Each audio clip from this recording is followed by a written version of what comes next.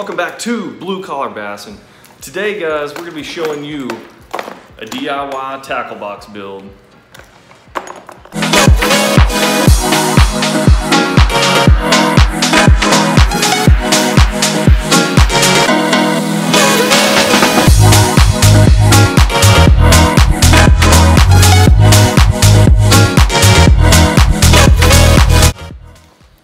Guys, this tackle box right here, I think is pretty awesome. I made it out of just a simple little storage container that I found at Lowe's for around $8.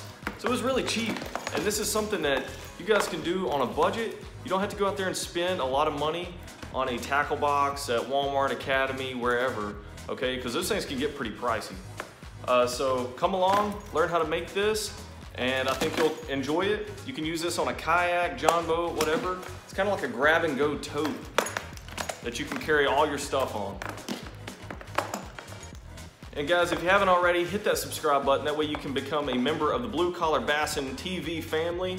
That way you can stay up to date when I roll out videos on how to save money on things such as tackle boxes and other DIY builds. All right, and let's get started right now. Guys, this portable tackle box system is pretty awesome. You guys can make one yourself for really cheap. Like I said, the tote itself was only $8 at Lowe's. It's made by Craftsman. So the reason I picked this one, it's really rigid and it has some nice little features already. Little slots where I can put like the pliers, things like that. So I didn't have to do a lot to this to make it functional. I added some shock cord and I didn't even really have to drill anything for it. I just kind of looped it around the handle that's already here, and then ran it across, and I just looped it around this other one. So it comes off really easy, and it can go back on. So that way, if you're fishing out of a boat and this were to, fall out of your boat or your kayak, if you were to flip it, your tackle boxes are not gonna fall out of the tote. All right, so you could even add some styrofoam or like a pool floaty to the side of this. That way, the whole system can float. All right, so this is just my idea right here, but you guys could tailor it however best fits you.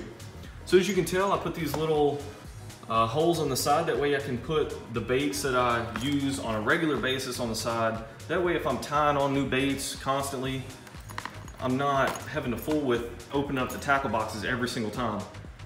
So I think that's a pretty awesome little feature. And all I did, guys, is just take a drill with a real small drill bit, and I made those holes. So you can space those out however you would like. These right here, you might want to space those out just a little bit further. That way the treble hooks aren't getting tangled up with each other, but they're not too bad. Over here, you can see I have a fish scale just mounted on the side. That way it's just quick access. I need to measure a fish and weigh a fish. I can do that really fast. Also have a pair of sunglasses in this little accessory slot here. Guys, it's just really versatile. The pliers actually have a shock cable or a bungee cable actually attached to that, and I drilled a small little hole to put the fastener to. And guys, if you haven't checked these out, I'm gonna do a review on these later, but these are the Piscifun pliers. They're made out of aluminum, so they're not gonna be rusting. So these things are pretty awesome, folks. So stay tuned for that video.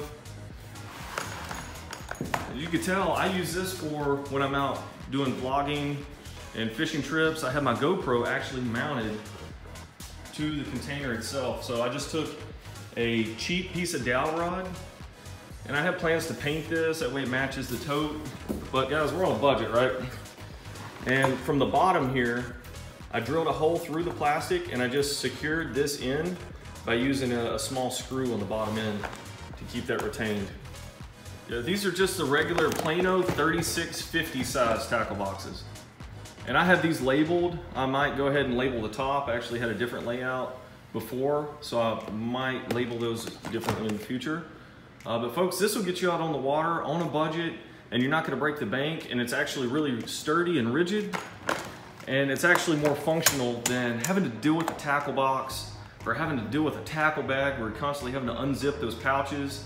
And this is just gonna make it a lot easier, folks. So if you have any questions, please place those down in the comment box below. So guys, if you like this grab and go tackle box DIY build, go ahead and hit that like button. Also hit that subscribe button if you haven't joined the Blue Collar Bassin TV family yet. And once again, hit that notification bell. That way you can be the first ones to see my new videos every single time they roll out. So I have videos rolling out at least once a week, so please stay tuned. Also in the description box, I'll place the link to buy this, as well as the pliers and some of the other gadgets. That way you can build your own if you like this. If you have any ideas to how to make this better, go ahead and put that in the description box as well. Guys, if you have any other fishing related budget DIY build ideas, go ahead and place that in the comment box. So once again, hit that like button, hit the subscribe button, and stay tuned for that next video.